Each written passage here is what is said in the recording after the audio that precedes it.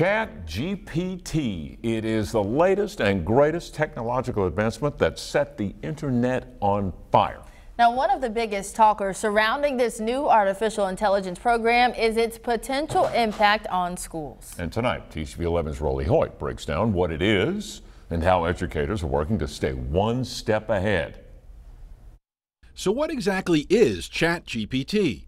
Let's start with the source. We asked the artificial intelligence program itself. ChatGPT is a conversational AI model developed by OpenAI, trained on a large corpus of text data to generate human-like responses to various prompts. For a human answer, here's Philip Huff, UA Little Rock Assistant Professor in Cybersecurity. So ChatGPT is a large language model, and what that means is it has taken the language across the internet, and several linguists have come together to create artificial intelligence that is really good at understanding our language. Basically, you can ask ChatGPT questions or give it prompts, and it's been programmed to generate a response, like this, when you ask it to write an essay on the cause of the American Revolution.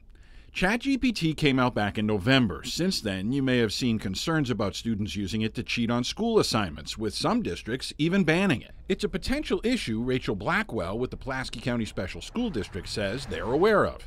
But she sees ChatGPT as an opportunity, not a threat. Academic honesty is huge, and you want to make sure that students are writing in their own voice and using their own thoughts. But I think at the same time it's exciting and thinking about how we can reutilize this or take this program and create new lesson plans, create new ideas and new ways to work with students. Blackwell points out that technology is always evolving, and it's important for schools too as well. It's not going away. I mean, things are going to change, and we have to just change with it. We need to educate our students on what's out there, and we just need to prepare them. Huff says it's about adapting. Teachers need to find ways to shape their lessons and assignments to push students' creativity beyond what programs like ChatGPT can do. That's an adaptation we as educators need to provide the students. Still welcome the technology, help them understand the technology, but also don't let it serve as a